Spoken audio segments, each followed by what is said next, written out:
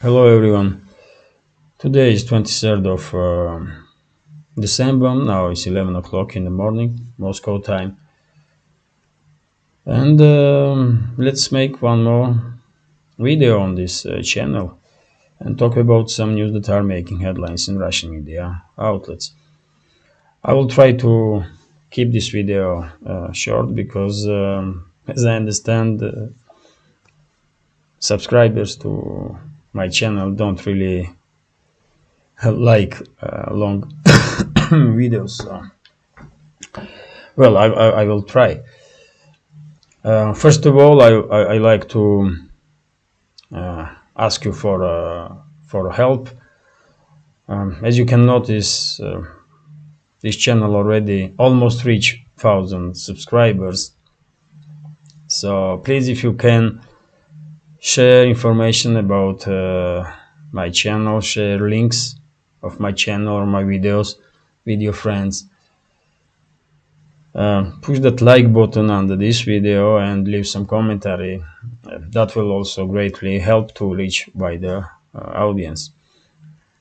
I will be very much grateful for your support, as I am always. So that's been said, let's talk about some news.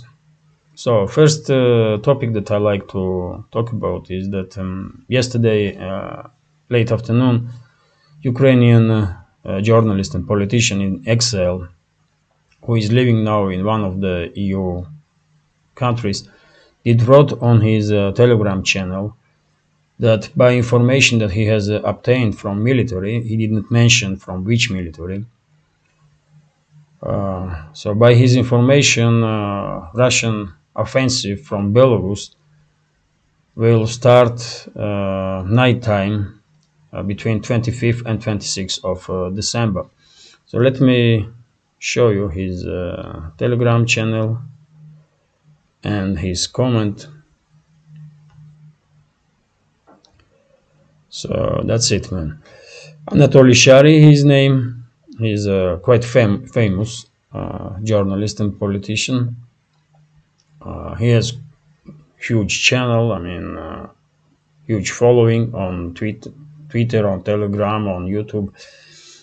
You can see here he has almost million subscribers on Telegram. So, and he does share with the public quite interesting news time to time because he has some good sources. So he also wrote in his yesterday's already today, because it was late afternoon, I mean 2 o'clock in the night, so technically it was today. So he did wrote that by his information, Russian offensive from Belarus will start in the nighttime from 25th to 26th of December, and direction of this offensive will be Sarny and Kovel. That's northwest side of Ukraine, as I understand. He also wrote that Russian forces may even start offensive in direction of Kiev and Chernigov. So there is no more details about it on in comment of Anatoly Shary, but if this information is correct, then in few days time we're gonna see so much anticipated Russian winter offensive that everyone is talking about. Me personally will be surprised if Russia did start offensive from Belarus in this time scale. I mean, from 25th to 26th because of December, because I'm not aware that Russia has enough forces in Belarus to conduct large-scale offensive operations. But as I said many times before, I'm not military expert, and I only have information from open sources. So it is what it is. Time will tell eventually what will happen. That's the first topic that I like to I want to share with you. So let's go and check some other news that are making headlines. So I did open already a few media outlets and a few news that are in headlines here. And one of them is that Deputy Prime Minister of Russia, Alexander Novak, did said in an interview to Russian TV channel Russian 24 that Russian Federation will stop delivering oil to countries that impose price cap on Russian oil.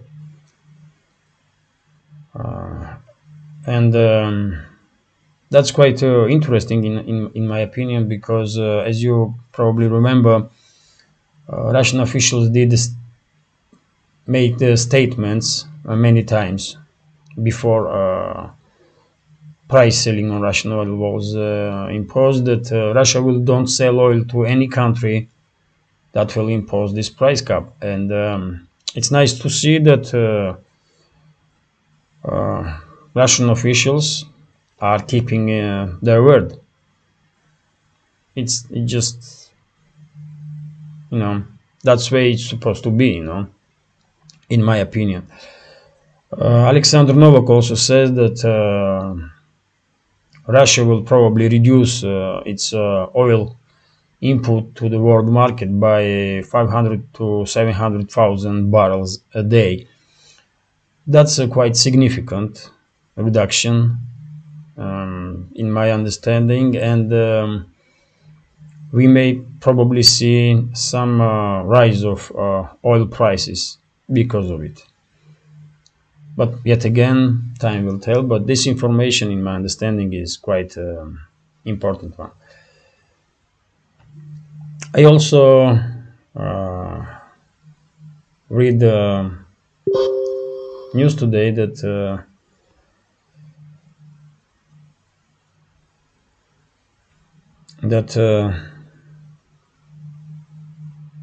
there is. I also read news that you may find interesting, that director of North American Department of Russian Foreign Ministry, Alexander Darchiev, did made statement that Russian side will don't talk about security guarantees for Russia with the West as long as NATO instructors and mercenaries are in the Ukraine.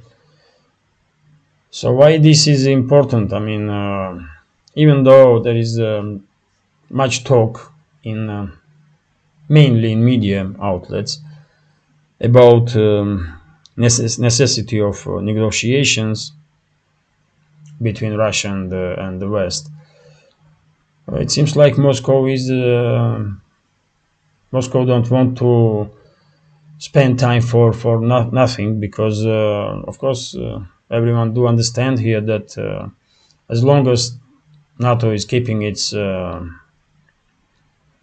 influence on Ukraine, or let's say as long as NATO keeping its forces in Ukraine, that may be instructors or that may be private military companies,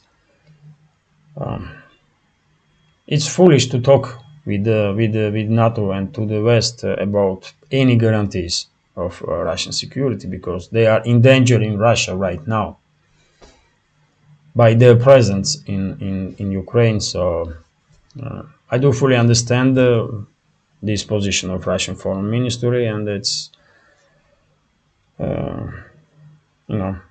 one of those times when I have no critique of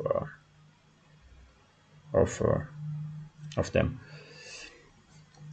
What else, man? What else? As you can may notice, there is not much great or big developments in the world right now. Of course, in Russian media outlets, you're still gonna see topics about Zelensky's visit in USA. Some outlets are writing that this visit was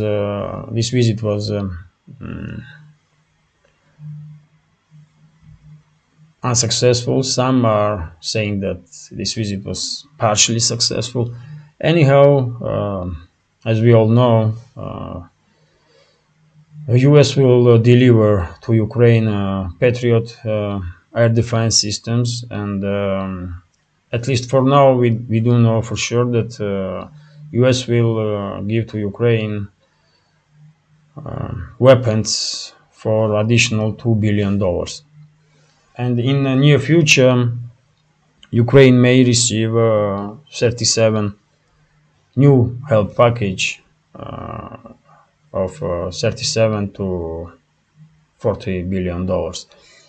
Huge amounts of money of American taxpayers are being thrown away by U.S. government, but yet again, this is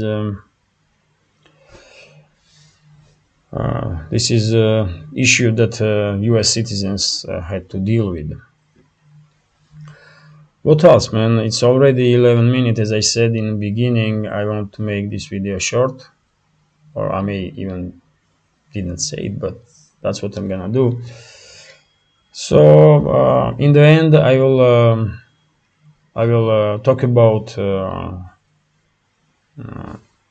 assassination attempt of Dmitry Rogozin, former head of Roscosmos and deputy prime minister. As I did mention many times in my previous videos, I do consider Dmitry Rogozin as one of the successors of the Putin. So this failed attempt of Ukrainian side of Zelensky's Nazi regime to assassinate Rogozin, one may interpret it, one may take as a fight within Russian elite, and I will explain myself what I mean. If my prediction is right and Dmitry Rogozin really is considered by Putin, let's say, as a possible successor, quite possible that he has some enemies within Russian elite who don't really want him to become, let's say, prime minister first and then president of Russia. And if that's the case, it's quite possible that someone did give information to Ukrainian side about exact location of Dmitry Rogozin at the day when his birthday party in Donetsk city was hit. And as I understand, even Dmitry Rogozin himself did made statement that someone did give information to Ukrainian side about his location. So who knows, man? We may are witnessing beginning of internal fight for power in within Russian elites. Who knows, man? That's my guess. But I think this guess is based on quite a logical thinking. So it is what it is, man. It is what it is. As if you are interested, Dmitry Rogozin will be flown to Moscow for some medical surgery because he was evacuated to city of Rostov na Don, but it seems like doctors there did not risk to conduct surgery. Probably they are afraid that operation is the surgery is too difficult for them, and Today or tomorrow, Rogozin probably will be flown to Moscow, where some top Russian doctors will do some surgery to remove shrapnel from his body. Anyhow, this is it for now. I hope you find this video interesting, and if so, please consider to share links to my videos and to my channel with your friends. Click that like button and leave some commentary. As you can see, I'm always engaged in comment section, and yeah, let's have exchange of opinions. Have a nice day and take care. See you tomorrow.